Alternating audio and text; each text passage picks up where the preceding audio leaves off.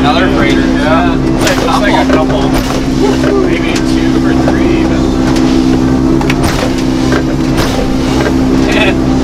Oh yeah. I like the Smooth Moves, Trav.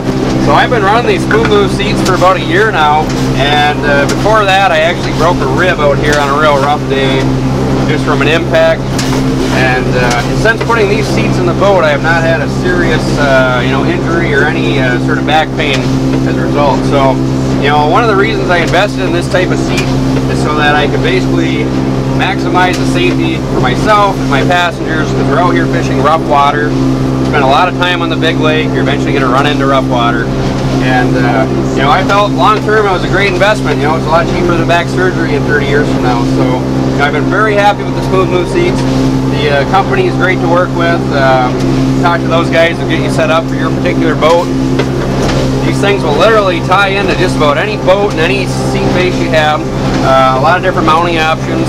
Basically, you can take your existing seats, and what you're doing is putting those seats on top of a suspension platform. So these are fully adjustable. There's a height adjustment, and there's also a spring adjustment where you can adjust the stiffness. So if you've got a bigger or smaller person, you can adjust those and tune them right to the passenger.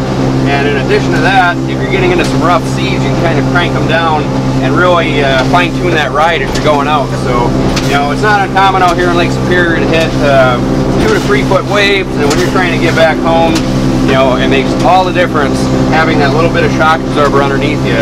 And it's the difference between a great day of fishing, getting back in, feeling good, and a long boat ride. So I'd recommend them to anyone.